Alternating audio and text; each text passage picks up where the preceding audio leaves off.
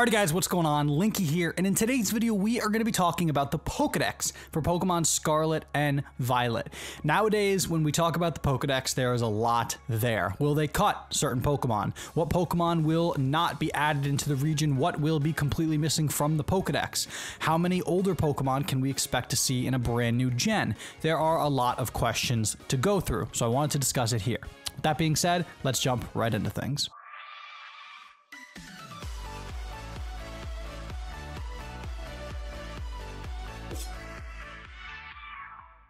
Ever since Pokemon Sword and Shield, the Pokédex has been a hot topic amongst the community. Of course, infamously, Game Freak decided to cut certain Pokemon out of the decks, and to this day, there are still some Pokemon that cannot be brought into any Switch game except, of course, for Pokemon Home, but that's not really a game, it's more of a service.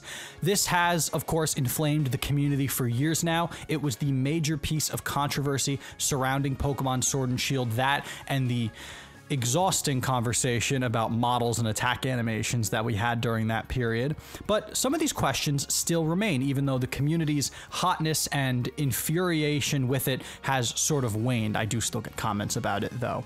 Sword and Shield was the first game to do this, but BDSP had certain Pokemon that couldn't be accessed. Legends Arceus, of course, had certain Pokemon that couldn't be accessed. A little bit different in those examples, but Sword and Shield is still the front runner for making this a discussion point. Now we're on to a new generation, Scarlet and Violet. Brand new Pokemon with pre-existing Pokemon. This is, of course, the formula for any new generation nowadays. They've largely abandoned the whole new Dex format that they did for something like Generation 5 since then, because they fixed that in Black and White too. But we're going to get older Pokemon, and we've already gotten certain Pokemon shown off in the trailers that were in Sword and Shield, some Pokemon that were only in Legends Arceus, like some Hisuian forms, so we've seen a bunch of different things.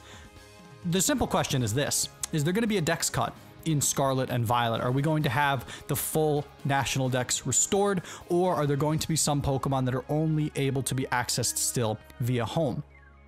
I expect that Dex cut to still exist. I think this is the way Pokemon is going to handle the Pokédex in the future.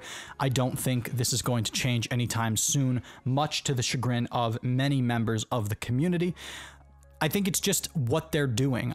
Even if they regret the decision and how they handled it in the first place, I don't think they're going to make such a fundamental change back to the way it was. Pokemon Home is still going to be the only service where you can access every single Pokemon. Generation 8 was a generation where you couldn't access every single Pokemon. It is the way it is, and it's going to end that way, because with Legends Arceus and with BDSP and with Sword and Shield and their expansion DLCs, there are still a handful of Pokemon that are just completely unable to be utilized.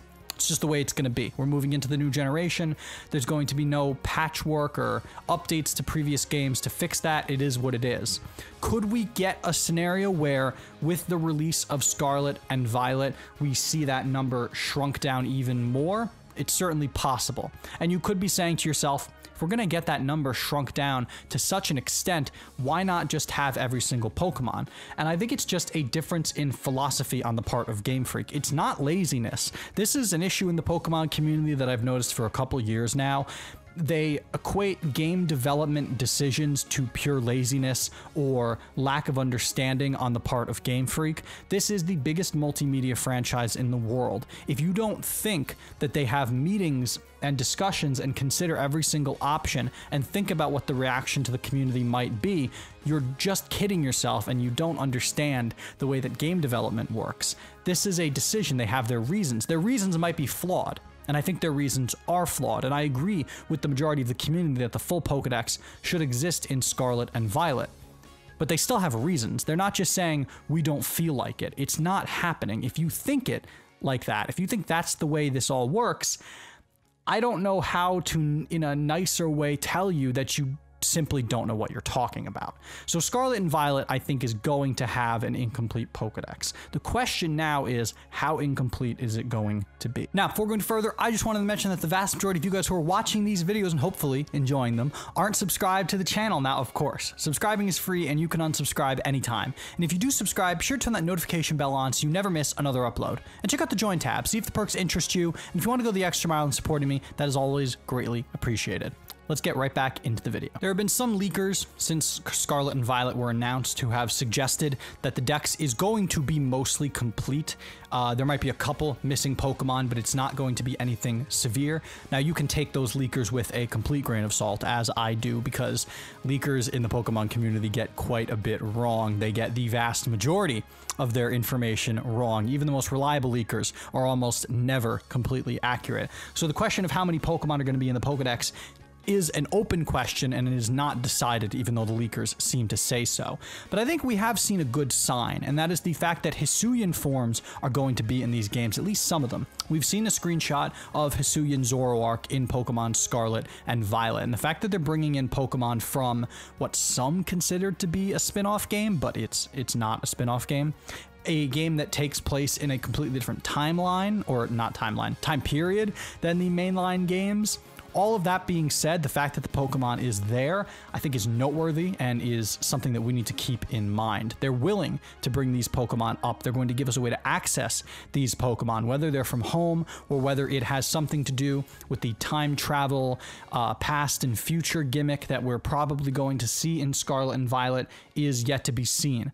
But the fact that they're giving us these Hisuian forms, I think, is credibility enough to that we're going to have a decently full Pokedex. The other question has to do with the generation entirely. Of course, Pokemon Scarlet and Violet take place in the 9th generation of Pokemon. We are not only nearing the 1,000 Pokemon number in terms of just the roster itself, but we're in a generation where you wouldn't expect to see a remake. One of the things that fixed a lot of Generation 8's problems is that many of the Pokemon eventually got added to Switch games via the Generation 4 remakes, the BDSP games and Legends Arceus. We're probably not going to have a remake in this generation. We might see DLC for Scarlet and Violet, and maybe that continues to expand the Pokedex, maybe gives us new areas to explore, but the odds of us getting a remake are very low. So what other game is going to complement Scarlet and Violet in this generation and provide us with more of that Pokedex roster? Could it be another Legends game? It's entirely possible. Could it be a Let's Go game? I'm very, very lukewarm on that possibility. I've said multiple times, I don't think we're going to get any more Let's Go games. I think they were experimental games for the Switch, meant to capitalize on Pokemon Go's success, two things that Game Freak doesn't really need to do anymore. I don't think we're ever going to see another Let's Go game. But there could be a Legends game or some sort of other third game or DLC that continues to add to the Pokedex, and I think that's going to be the way that they handle it. So what will the roster be in Scarlet and Violet? Well, I think with all of the facts we've laid out here, it needs to be much bigger. I believe the roster for Sword and Shield was around 200 Pokemon. That was the total. Or maybe it was 400. I think it was 200 though. That is a very small roster, very doable if you're looking to complete the Pokedex, but not very doable if you want to have all of your Pokemon friends over the generations in the game with you. I think Scarlet and Violet, quite frankly, needs to double that. I would love to see a massive roster for Scarlet and Violet, a 400 roster Pokemon game with a ton of old returning favorites. Some people in the community have also made some suggestions for how Game Freak can structure Pokedex rosters in the future, and I agree with this. I think starter Pokemon from Generation 1 all the way up to the modern games need to be included in every generation. Starter Pokemon are some of the most important things in the franchise. It's Pokemon that everybody gets to pick from. Almost everybody has one on their team when they play through their games, and they're the most natural Pokemon that people want to bring up through the generations through services like Pokemon Home and Pokemon Bank. So I think moving forward, every single game, and this needs to start with Scarlet and Violet, need to include all of the starter Pokemon, every single one, every evolution, every form that maybe they get. That needs to be a staple moving forward. So not only do they need to up the roster of Pokemon in the Pokedex in Scarlet and Violet,